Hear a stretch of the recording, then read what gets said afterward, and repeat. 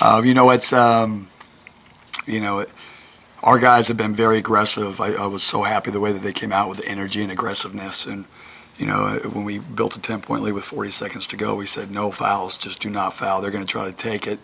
If they make a 2 or 3, take the ball out. We need the clock. And, you know, we were still being a little bit too aggressive, which stopped the clock, put them at the line, set up their defense, all the things that you don't want to happen. But for the most part, you know, we found a way to win. It wasn't pretty. I said before, the NIT is an energy tournament. You know, our guys, I thought, played their hearts out. Both teams did.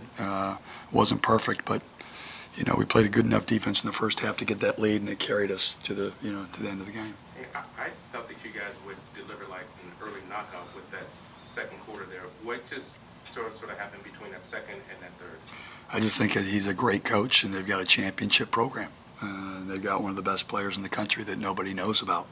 I knew about it when we scrimmaged him the first time, like, wow. And then watching him in basketball, he can pass, he can dribble, he can shoot, he competes, he can drive, he rebounds. And, you know, championship coaches, championship programs, they never say die. And you knew they were going to make a run.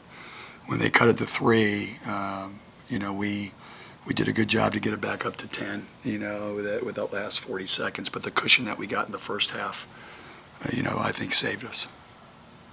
When it's sort of a late game situation like that where you're up and it diminishes, I mean, what is kind of the discussion with your players? Because, I mean, yes, in one way you've been there before, but in the other, each situation is different. So what is that discussion, especially as you're trying to manage fouls and keep a lead? Well, that was the thing about it. You know, it's like you got to get the stop, or do you got to have good foul shooters in there? So if you get the stop, you have your defensive team in there, and you get, you know, they get fouled or whatnot, they get the ball in and they can foul you, and you got to make foul shots down the stretch. That's a huge part of the game. So there's that, you know, Noah being our best foul shooter and best big, you know, him fouling out. And we had that one timeout where we only had one left where we had to set up our press break, what we were going to do, and a couple turnovers, couple fouls. But we were lucky to come out at the end. But for the most part, for most of the game, for at least 3/4 of the game, we did a really good job of executing our defense and finding the shooters as much as we could. In the second half, they made some shots. And don't forget, in the first half, we were +5 rebounding. We ended up being -9.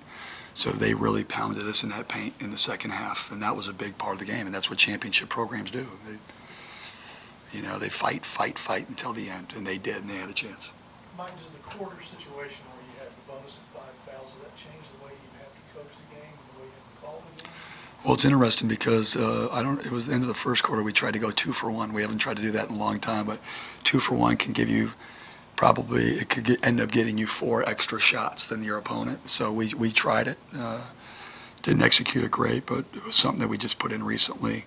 But it is, you know, getting that foul line. The foul game is huge, and that's where they beat us in the first half. They got us in foul trouble. They went to the foul line, and that's where we didn't. But in the second half, or in the third quarter, we got them in early foul trouble, and I think that's where we were able to kind of capitalize at the line. Mike, Jalen Joel, just both offensively and defensively, seem to be a big spark for you. We always talk about Matisse on the defensive end, but can you talk about Jalen's defense as well?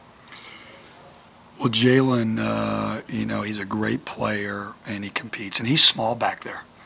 I mean, Boise, the one thing that I'll always remember about them the first time we played them in the exhibition is they were so physical. Like, you know, you play a team and you feel them. You know, they're big, they're physical, and they're boxing out. They're all really well coached, and you know, Jalen's over there looking like, you know, he's 6'3", battling. Those guys are monsters. But he did a heck of a job. And in the first half, we talked about it. You know, look at our stats. Like, David had 5 rebounds. Matisse had 5 rebounds. He had 6 rebounds. Dominic Green had 7. He had 6 at halftime. That's what you need in our zone, and that was big, especially in the first half. Okay. And, you know, it was probably night and day, but how different was this game from the first time that you guys played them? You know, just different. You know, we were lucky they didn't shoot well. They've got really good shooters. I don't know if the new line helped that. You know, they were able to make them in the second half. We did a decent job of you know, executing the game plan, trying to keep certain guys out of the paint, taking away some of the three-point shots. We were fortunate they missed a couple, and we were able to rebound. And when we were able to get that cushion and score, when we had that lead and it started diminishing, we were not getting great offense. I think that's what really, sometimes we allow some of our bad offense to affect our defense. You're thinking about the turnover, or you leave your feet and you do something crazy. But listen, in March, all it is survive and advance when you're in tournament play, and we found a way to do it.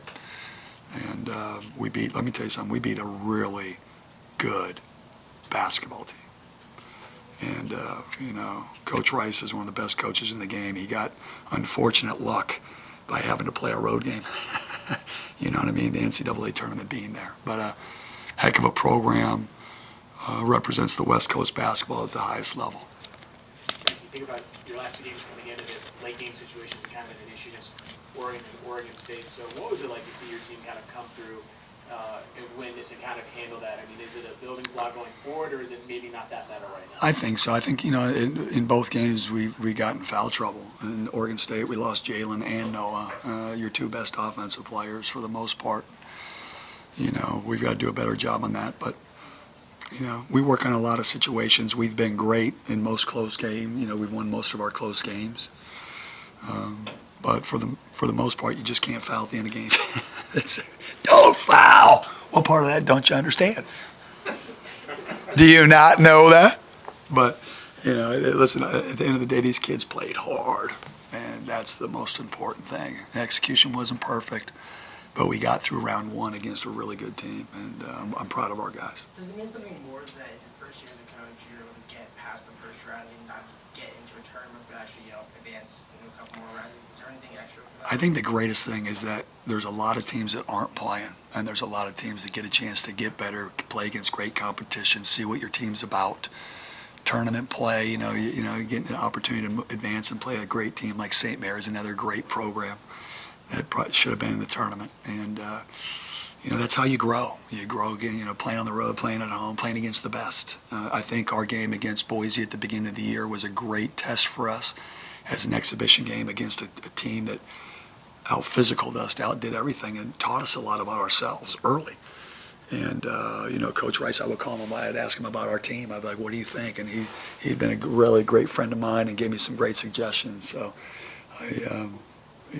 those things, you learn from it. And so just like that experience, this experience, playing in the prestigious tournament like the NIT with so many great teams. I mean, there's 8 to 10 teams. I looked at the bracket and I'm like, whoa, are we in the NCAA tournament? Like, the teams, the programs, the opportunity. I mean, that's all incredible stuff. Couple more guys. Like, speaking of the NCAA, I don't know if you saw, but Syracuse was able to beat Arizona Oh, they State. did? Yeah, I was going to ask, when you're in a situation like this where you're wanting to pay attention to your team, I mean, do you follow the NCAA at all, or is it just focused simply on the NIT? Well, to be honest with you, I focus on our team, our league. Rooting for our league, felt like West Coast basketball was a little bit slighted. Yeah, but I look for our teams. I root for everybody in the Pac-12. It's a lot of fun. Great coaches. It's great. That's why I love a guy like Leon Rice, one of the best coaches. A lot of guys, because he's at Boise. Look at these games he's won. His program's done as good as any program on the West Coast. You look at St. Mary's, what they've done. Look at Gonzaga. I mean, West Coast basketball is great. And I'm looking forward to being a part of the growth of that. And this tournament's a great opportunity against great teams, and get better, move forward, and see what we got. One more? You guys good? Fantastic. Let's go.